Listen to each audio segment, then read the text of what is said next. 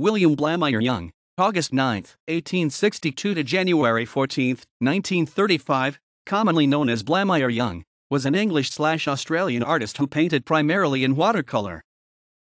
Young was born at Lounsborough, Yorkshire, the second son of a family of 12.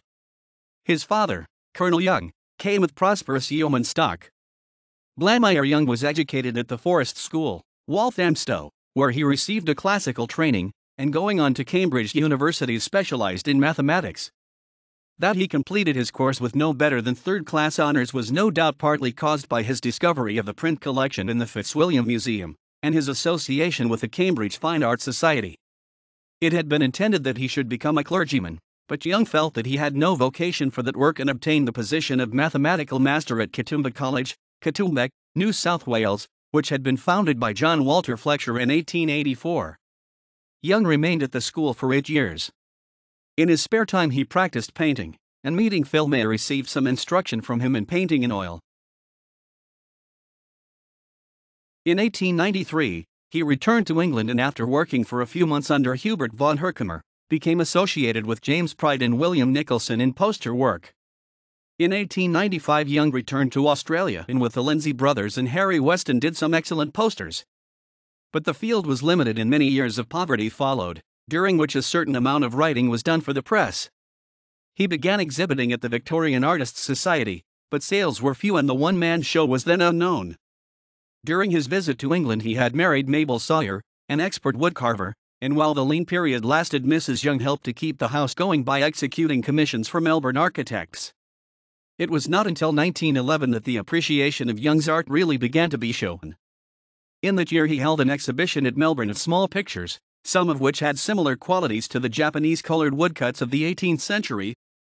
Sales were good, partly because the prices were low, and the artist was sufficiently encouraged to hold an exhibition at Adelaide. This was both an artistic and a financial success. Other shows followed in Melbourne and Sydney, and at last, in his 50th year, Young's reputation as an artist was established. In 1911 he was commissioned by the Postmaster General of Australia, C.E. Fraser, to produce new designs for the first Commonwealth of Australia stamps. He submitted the designs in January 1912. 3 types of printed essays for the kangaroo and map stamps are known. This design was first issued on January 2, 1913 and continued to be in use till 1935 concurrently with other stamps. The design was also used on postal stationery envelopes, letter cards, registration envelopes, and newspaper wrappers. In 1912 he sailed for Europe and after a stay in Spain settled in England. 18 months later in August 1914 his first show opened at the Bailey Galleries.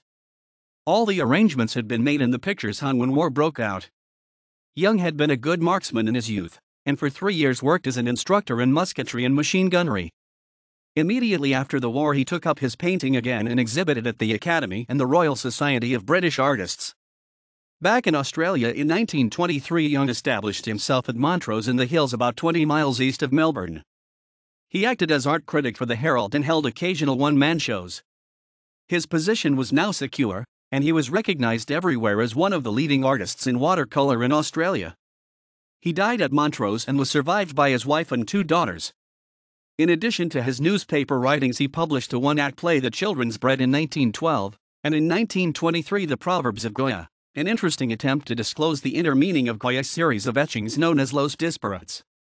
Another one-act play, Art for Art's Sake, was produced at the Melbourne Repertory Theatre in 1911.